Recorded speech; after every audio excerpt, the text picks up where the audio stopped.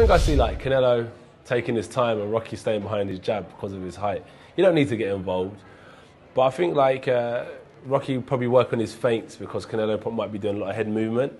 Because Rocky's so rangy, he needs to work on his head movement. So Rocky won't be throwing shots and wasting them and making Canelo slip and leaving himself open. He'll be feinting, setting it up, boom.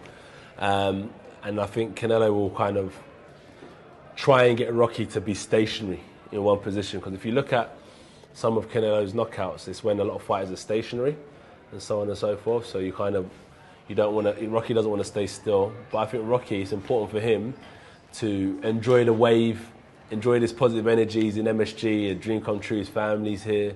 So I think it's important for him not to kind of put pressure on himself, just have fun with it. He's come this far, so good luck to him.